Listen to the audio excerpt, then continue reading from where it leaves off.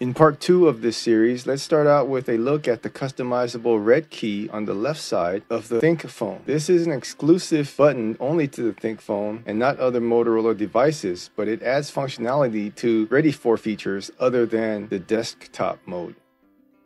The red button on the left side of the Think phone is a programmable key.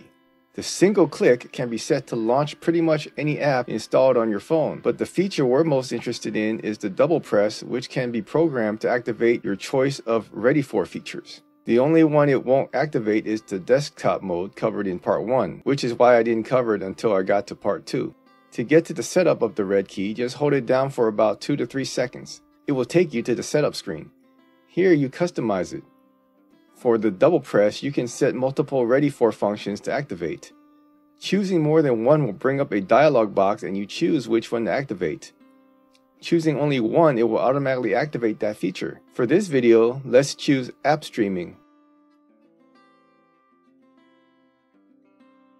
The App Streaming mode lets you launch your phone app on your desktop as a single standalone app.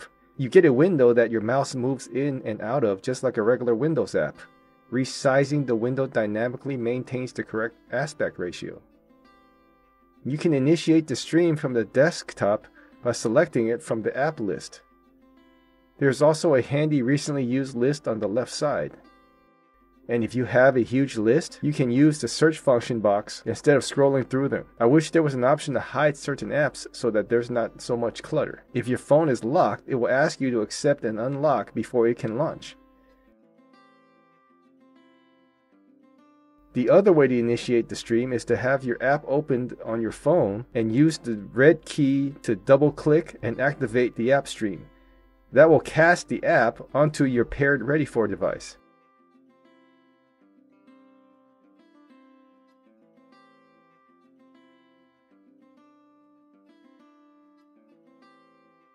You can also go into the Ready For app on your phone, go into the App Streaming section, and choose the apps to launch from there.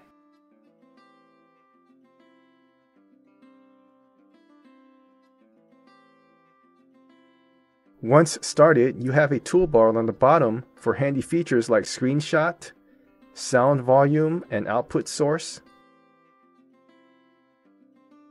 screen rotation, reloading the app,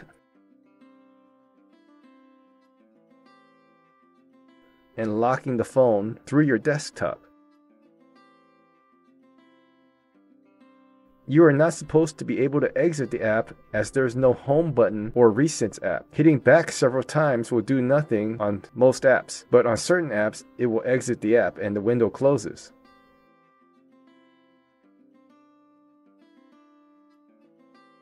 Also, using the share function within the app can get it to open up another app, such as sharing this image with my meme generator app.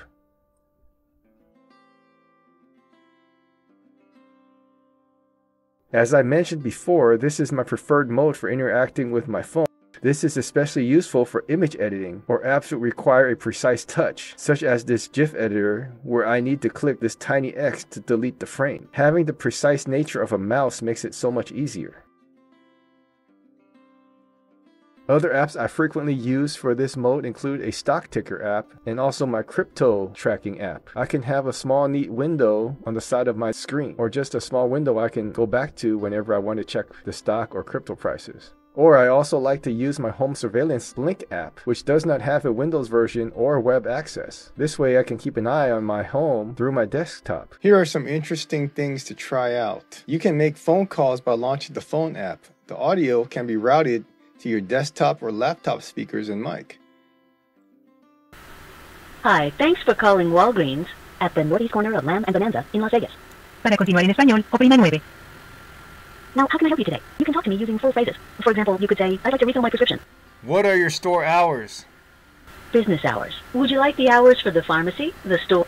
If you set up a third-party launcher such as Microsoft Launcher, which is what I'm using, and you activate the app streaming with the double click from the home screen, it will open up the home screen and a recent apps button appears after you've launched an app. But the recent apps button only works for one app, so it can only toggle between the home screen and your last opened app.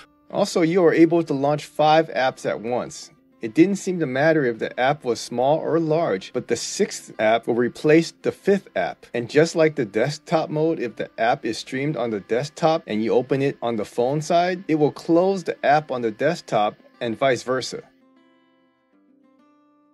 Now you can open up all your social media apps in 5 windows and scratch your ADHD itch 5 times as fast. I'm gonna help you out. I'm not even mad at you, but it's something you need to fucking hear.